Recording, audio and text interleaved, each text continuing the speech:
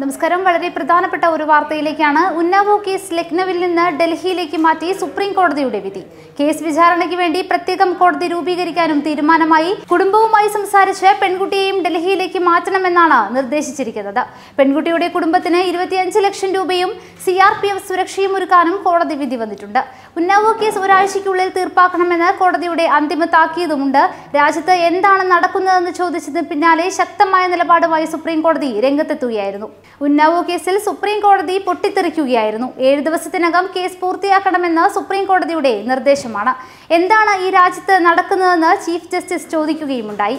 ഇരയ്ക്ക് വിദഗ്ധ ചികിത്സ ആവശ്യമാണെങ്കിൽ മറ്റാസ്പത്രിയിലേക്ക് മാറ്റണം. ഡോക്ടർമാരുടെ സംഘം ഇരയെ ഉടൻ പരിശോധിക്കുകയും വേണം. എയർലിഫ്റ്റ് ചെയ്ത് ഡൽഹിയിലെ ആശുപത്രിയിലേക്ക് മാറ്റാൻ കഴിയുമോ എന്ന് കോടതിയെ അറിയിക്കണമെന്നും ചീഫ് ജസ്റ്റിസ് നിർദ്ദേശിച്ചിട്ടുണ്ട്. ഉന്നാവോ പീഡന കേസിൽ സുപ്രീം കോടതിയുടെ നിർണായക ഇടപെടലാണ് ഉണ്ടായിരിക്കുന്നത്. വിചാരണ UPക്ക് പുറത്താക്കാമെന്ന് സുപ്രീം കോടതി ചീഫ് ജസ്റ്റിസ് പറയുകയും ചെയ്തു.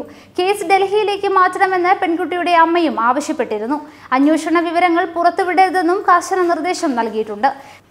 അതേസമയം പെൺകുട്ടിയുടെ കത്തും CBIക്ക് കൈമാറും. CBIക്ക് ചേംബർ സിറ്റിംഗ് ആവശ്യമാണെന്നും കോടതി അറിയിച്ചതിന് പിന്നാലെ വിഷയത്തിൽ ചീഫ് ജസ്റ്റിസ് പൊട്ടിത്തെറിക്കുകയായിരുന്നു.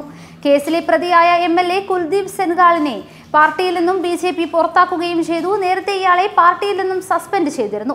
ഇരയായ പെൺകുട്ടിക്കും കുടുംബവും അപകടത്തിൽപ്പെടുകയും സംഭവത്തിൽ MLA സംശയനിഴലിലാവുകയും ചെയ്തതോടെയാണ് കർശന നടപടിയെടുക്കാൻ പാർട്ടി നിർബന്ധിതരായത്.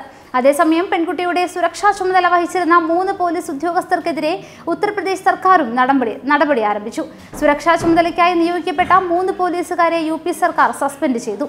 2 വനിതാ പോലീസ് ഉദ്യോഗസ്ഥർ ഉൾപ്പെടെയുള്ളവരെയാണ് സസ്പെൻഡ് ചെയ്തിരിക്കുന്നത്. CBIയുടെ ഉത്തരവാദിത്തപ്പെട്ട ഉദ്യോഗസ്ഥൻ ഹാജരായി പീഡന കേസും അനുബന്ധ കേസുകളും പെൺകുട്ടിയുടെ കാർ അപകടത്തിൽപ്പെട്ടതും ഉൾപ്പെടെ മുഴുവൻ വിവരങ്ങളും അറിയിക്കണമെന്നും ചീഫ് ജസ്റ്റിസ് ഉത്തരവിട്ടിട്ടുണ്ട്. കേസ് അടുത്ത ദിവസത്തേക്ക് മാറ്റണമെന്ന സോളിസിറ്റർ ജനറൽ തുഷാർ മേത്തയുടെ അഭ്യർത്ഥന നിരസിച്ചാണ് കോടതി നടപടികളിലേക്ക് കടന്നത്.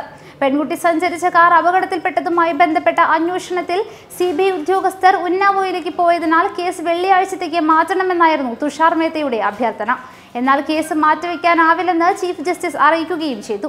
CBI ഡയറക്ടർ ഫോണിൽ ബന്ധപ്പെട്ട് കേസിന്റെ വിവരങ്ങൾ ശേഖരിക്കാൻ കഴിയില്ലേ എന്ന് കോടതി ചോദിക്കുകയും ചെയ്തു. CBIയിലെ ഉത്തരവാദിത്തപ്പെട്ട ഉദ്യോഗസ്ഥരിൽ ഒരാൾ കോടതിയിൽ നേരിട്ട് ഹാജരായി കേസിന്റെ മുഴുവൻ വിവരങ്ങളും അറിയിക്കണമെന്ന് ചീഫ് ജസ്റ്റിസ് പറഞ്ഞു.